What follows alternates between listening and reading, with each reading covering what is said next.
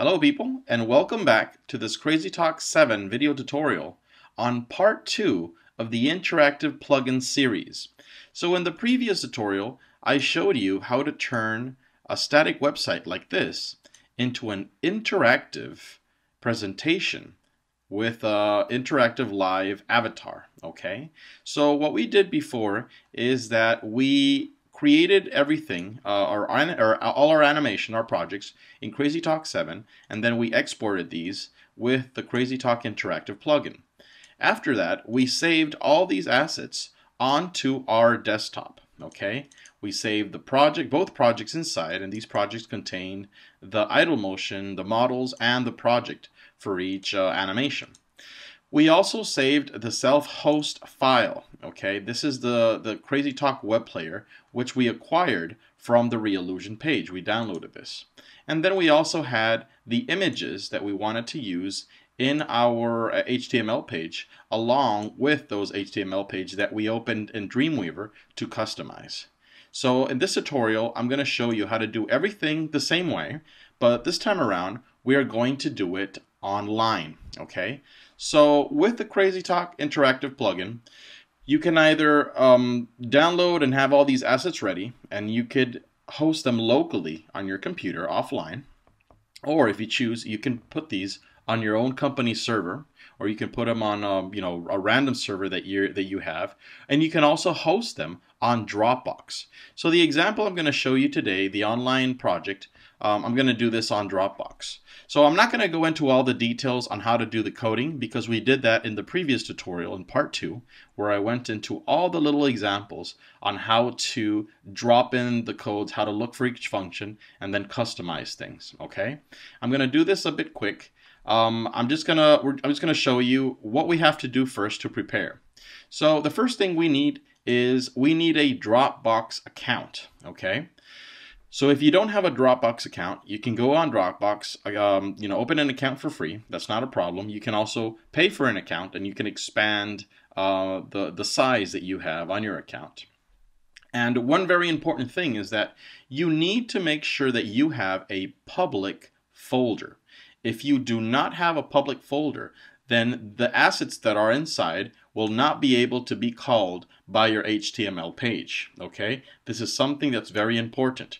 So after I think 2012, Dropbox changed some of their policies, and when you open an account, you don't get a public folder. So this is a problem for a lot of people, but don't despair, there is a solution.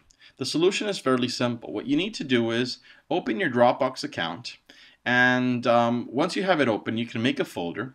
Make sure that you're signed in, and then you can go to this page that I have here. Okay, this page explains how to enable a public folder for new Dropbox accounts. Okay, so techdawes.com, and basically the only thing you need to do is open your browser and type in this link.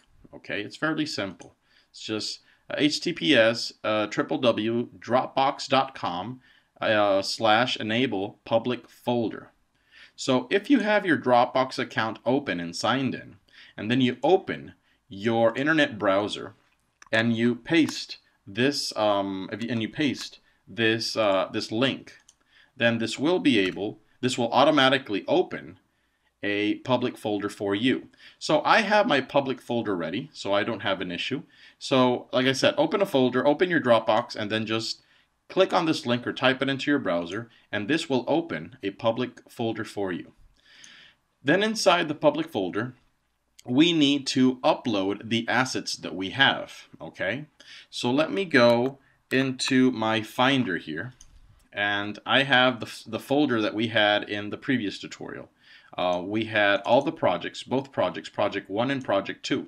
So the only thing I did was literally just drag and drop this onto Dropbox, and I uploaded it. Okay, so I did this for both projects. Then I also have to upload the self-host server source folder. Remember, this folder was acquired inside the CrazyTalk help files. Okay, so you can open the online help. Let's see here, exporting project, and then you just have to go inside, and you can find those assets. So for example, managing interactive assets, and we want to go inside until we find that self-host file. It's a zip file right there, see? So we have to download that from the Reallusion page, and once you have it on your computer, you want to unzip this file. So this file is the same one that I have here. So when you have that file ready, you need to upload that file into your Dropbox, okay? This will contain the CrazyTalk web player. And obviously when we create the HTML page, we will be calling the player from this address. And that's about it. So, oh yes, and we also have to upload the images that we wish to use. There's two more files that I need to upload. These are the HTML files that I want to work with, okay? So these files, depending where you want to host these files, for this practical example, I'm going to have these files here running locally on my computer, these two HTML, because I want to be updating them, constantly with Dreamweaver.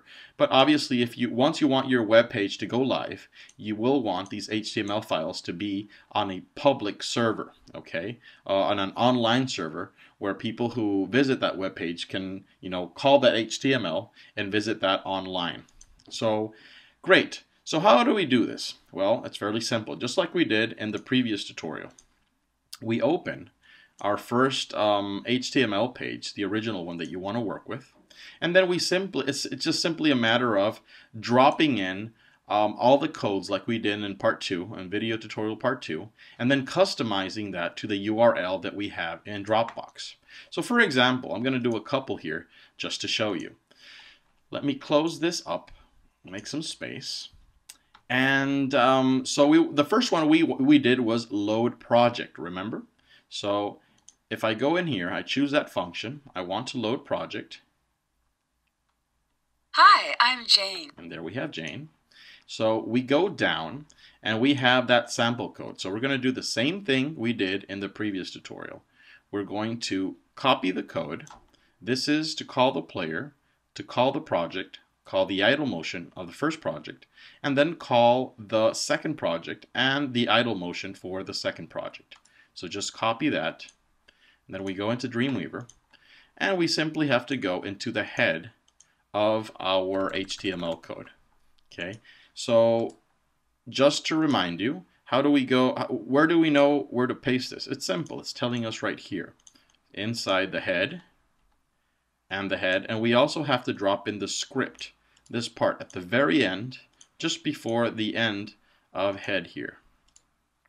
Paste. There we go. Okay.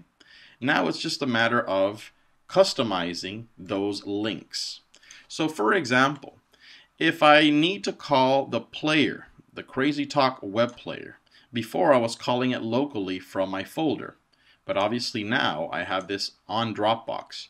So I'm going to go into my folder, I'm going to select that web player file, and here we have a button that says copy public link, okay, and then I want to copy to clipboard, and it's as simple as replacing that link. So you see now this player is being called from my Dropbox folder, okay, and that's the absolute address with the player name.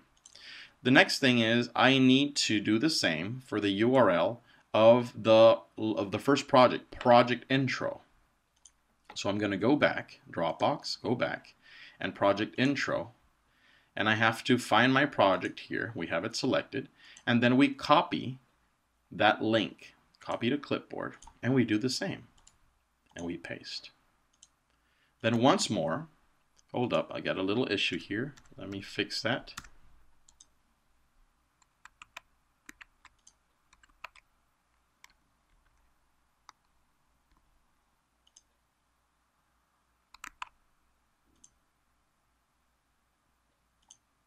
Okay, so I'm going to go in and I'm going to paste the address.